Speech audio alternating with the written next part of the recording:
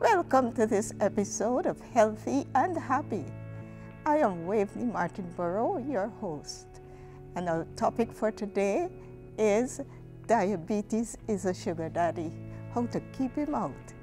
And our presenter, Dr. George Guthrie. So, who is a sugar daddy? Usually it's an older man who is giving financial or other support to a younger woman in exchange for sexual favors. So, Doc, why can we call type 2 diabetes a sugar daddy? Well, I suppose we could call it a sugar daddy because it kind of makes sweet things happen. Seems kind of nice at the beginning, but I suppose it's got a bad side too, because diabetes fathers children, like heart attacks and strokes and amputations and those types of things. Okay. I understand that over 29 million people in the United States are afflicted with diabetes. Almost 1 in 10. Mm-hmm. So my big question is, how does this disease operate?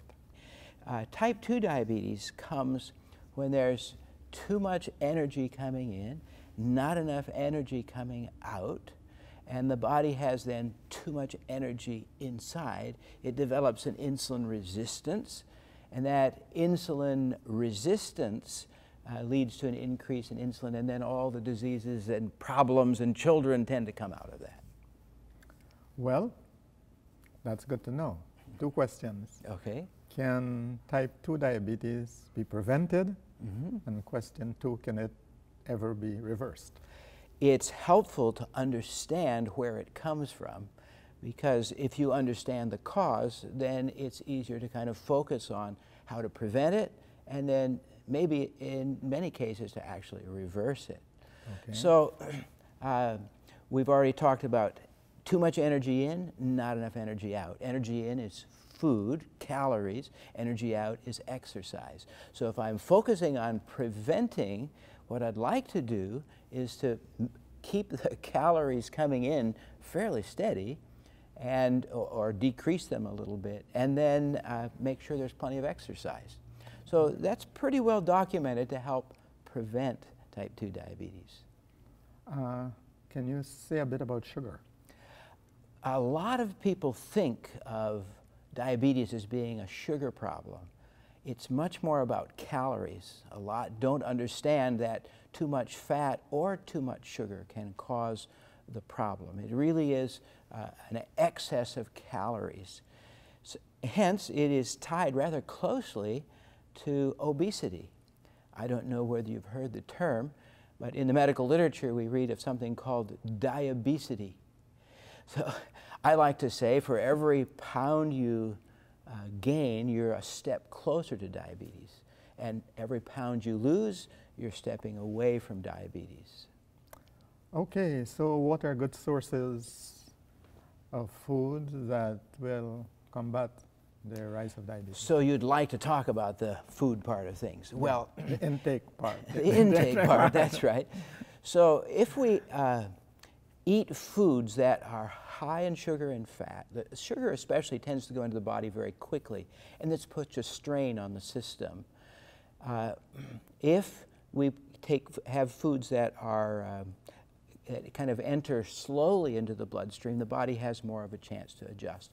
And those foods are foods that are high in fiber, high in water, and low in fat. Those foods are best found in the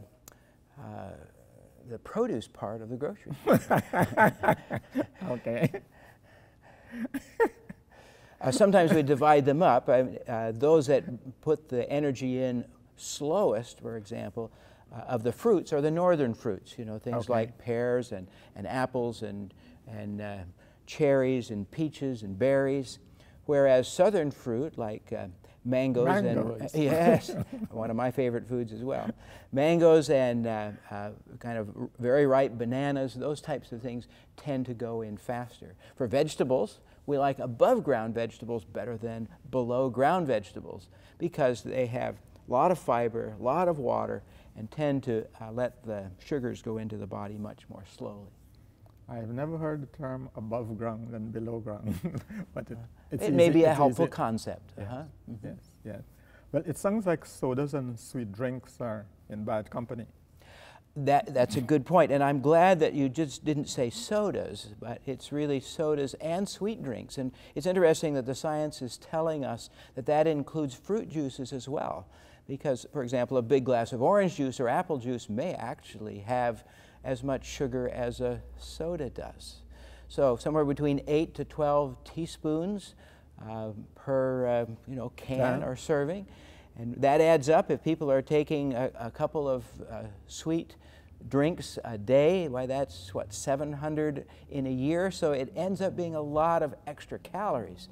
So if one's trying to prevent or reverse type 2 diabetes, minimizing or eliminating those would be a really good step. Okay, so step one, the intake. Tell us about the output.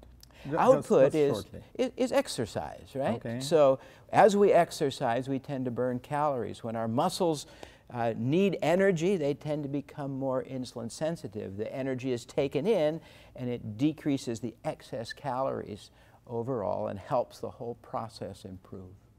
So manage the intake, the output by exercise. Yes. Do we have a third strategy? Let's see. Third strategy. Does our weight have anything to do Well, with it? I had mentioned the weight, and you're right. We could actually, because of that term diabesity, losing weight. Which is a new term. I never heard it Yeah, before. it is a bit new, but I think it speaks well. Yes. Bringing our weight down will help reverse the process. You don't have to lose the weight, just being in the process of weight loss. Managing, yeah. If it's on its way down, the health is beginning to happen in the body. The insulin resistance turns around, the insulin levels come down. One final question. Yes. Do we ever need medication? Medications are necessary for some patients to get their blood sugars down, but we should always focus on the cause and treat that. Thank you so much for sharing these strategies. If we follow them, we'll keep the sugar daddy out. You'll be on the right path. Okay. These are excellent strategies. Be sure to view part 2 of this episode.